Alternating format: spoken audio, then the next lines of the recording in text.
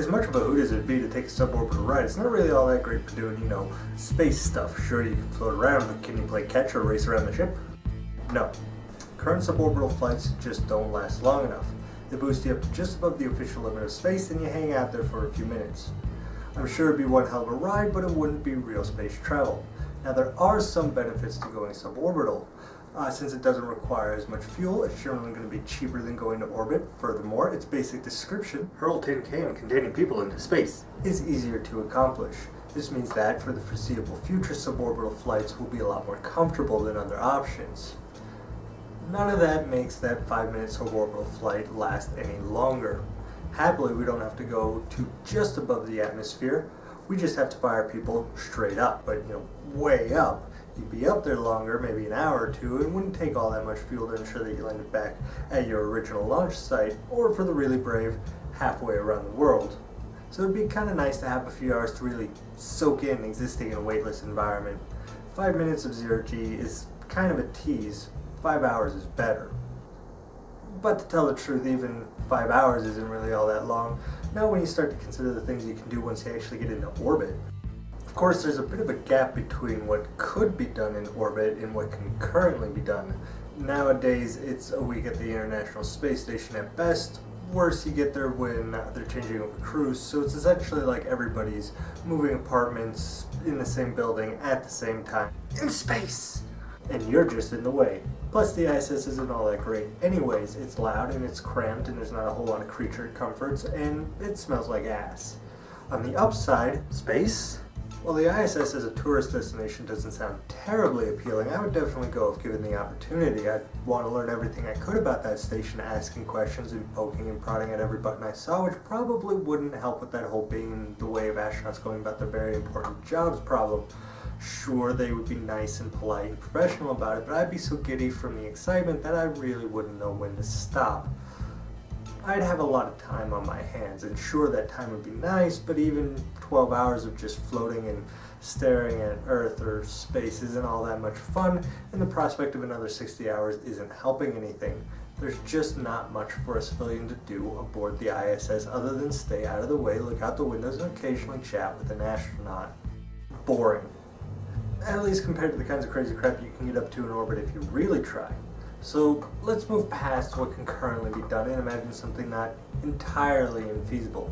Let's say there's this new hotel. Now this isn't some low-end, older, used parts from government type station. This baby was designed from the ground up to be a space hotel. Large windows, relatively spacious interior, hot food with variety, maybe even run by somebody who has some history in hotel management. I know.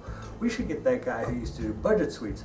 We know he's got some experience in managing a hotel, and it'll be cheap. Budget suites, but in space! Yeah, even I'm getting a little over that one. Regardless of who's running it, it exists. All you have to do is sign up, pay, stay for a week, and come back down. People who've done it said it's really nice, not 5-star by Earth standards, but the very fact that you have to add that modifier by Earth standards should give you some idea of the futility of such a comparison. Now let's say that you've had a good life, you've achieved success in your endeavors, you got a loving family, good social life. After much consideration, you decide on saving up for one big vacation. You, your family, all spending a week at history's first space hotel. Everybody's predictably excited, with on that first day people literally bouncing off the walls. At first this is because you're in space and you hadn't figured out which gate was down yet. And then you, well, really I would be using that as an excuse to continue bouncing off the walls. But by the next morning that initial adrenaline rush would have worn off and your family would be taking their time with things. It's a very relaxed sort of atmosphere on a space station, which is odd given their current atmosphere. Despite the dangers, your eldest child, perceptibly bored, concocts a devious plot. He's going to spin the younger right there in the middle of the hall where he can't touch the walls and film this, and watches his video vomit spiral goes viral. Fortunately, things don't go exactly as planned. That first spin doesn't really get the younger to spin quite right, leaving the older to awkwardly leap at the slowly rotating sibling in the last desperate attempt to try and get the spin that the video needs. Unfortunately, all this results in is bumps, bruises, bouncing wildly off the walls, aggravating the guests, and leading ultimately to you having to explain yourself to both your parents and the manager of the hotel. Now, I don't think most rational adults would attempt to do much more than the occasional flip or graceful spin in the viewing area when nobody was around, but we'd all be thinking about it. If I was in charge of building a space hotel that wanted some nifty new attractions, something that none of the other space hotels had, I know exactly what I would build.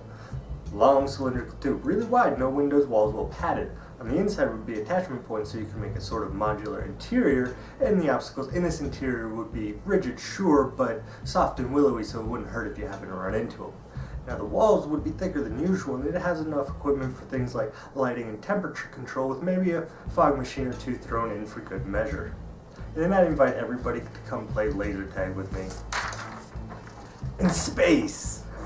Right, if I was really ambitious, I wouldn't have just the laser tag arena. I'd have the pool to relax in after exhausting myself in that laser tag arena.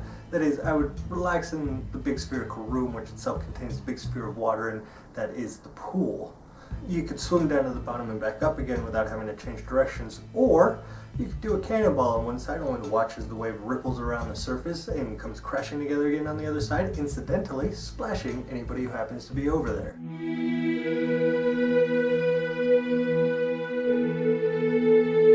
We seem to be verging into larger and larger space stations, but that's okay, our imagination is unrestrained.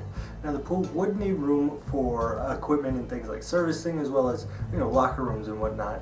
And this would be in addition, of course, to the laser tag arena itself, a rather large structure, so we'd have to consider things like, living areas, because if this whole laser tag arena in space idea is going to take off, we're going to need at least 24 people or so up there, so we're going to have to consider kitchens and eating areas, as well as some open areas for general relaxing and space lounges, if you will. But we shouldn't view the tremendous size needed for such things as a setback.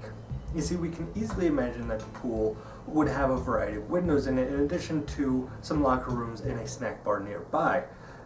But the thing is, some of those windows wouldn't be windows at all, they'd be clear tubes of awesome connecting the pool to other parts of the space station.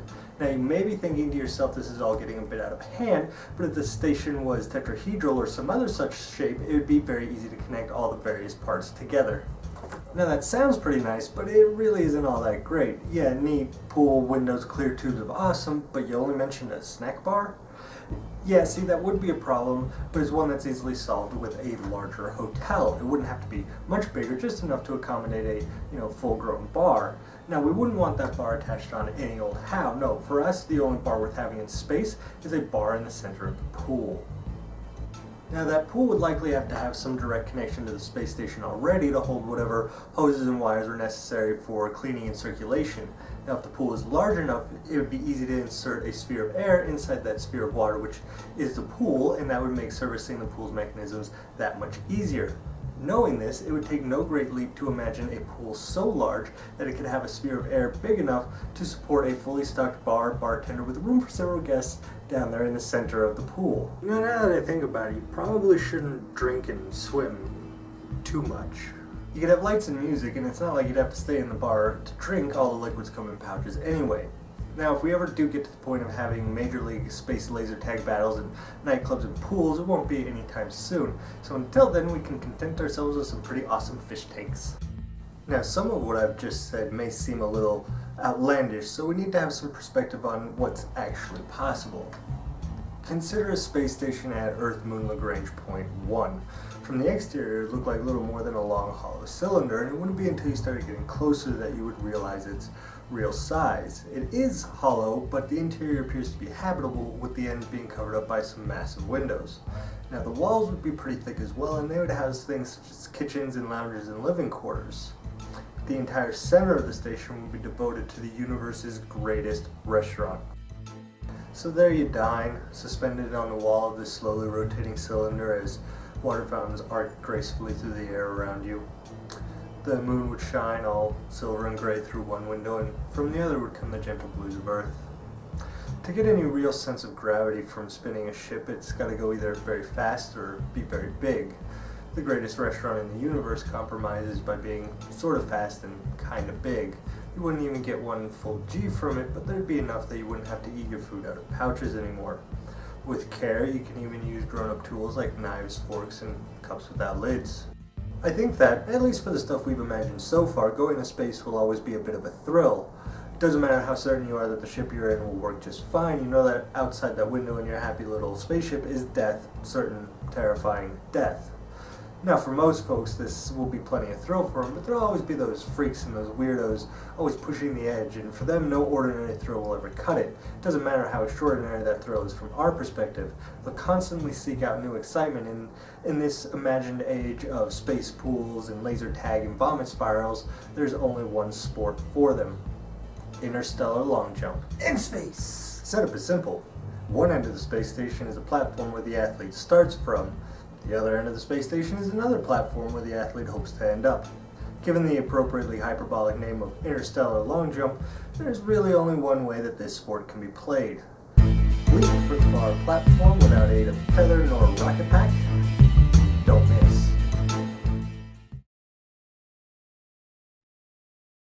Well, thank you for watching. I hope you enjoyed. If there was anything that sprung in mind that you would want to do in space, be sure to let me know in the comments. Other than that, I got some links down below, and see you next time.